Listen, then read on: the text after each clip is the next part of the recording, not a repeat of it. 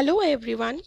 In this video, we shall learn how to convert degrees into radian measure. So we have an example here. Convert 40 degrees 20 minutes into radian measure.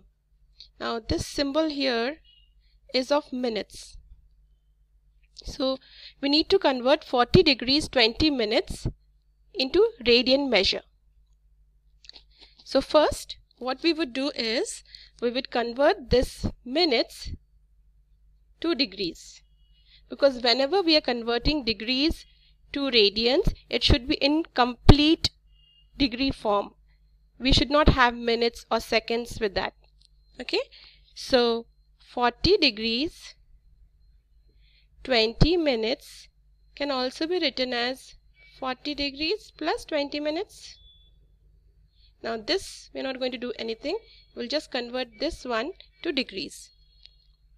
We know that 1 degree equals to 60 minutes. Or I can write it as 60 minutes equals to 1 degree. So 20 minutes would be equal to 20 divided by 60 degrees, and if I cancel out 0, 0, 2 times 1, 2 times 3, so I get 1 over 3 degrees. So now I'll just write this as 40 degrees plus 1/3 degree, or I can also write it as 40 as a mixed fraction, 40 1/3, 40 and 1/3, and I can also write it as, if I just convert it, it's 40 times 3 plus 1 by 3. So I can write this as 40 times 3 is 120 plus 1, that's 121 by 3 and degrees. So this is my solution for the first part, where I have converted minutes into degrees, and this thing looks like this. Next, what we are going to do is we are going to convert degrees to radian. So how do I convert my degree to radian? I'll just write it here. I got 121 degrees, 121 divided by 3 degrees.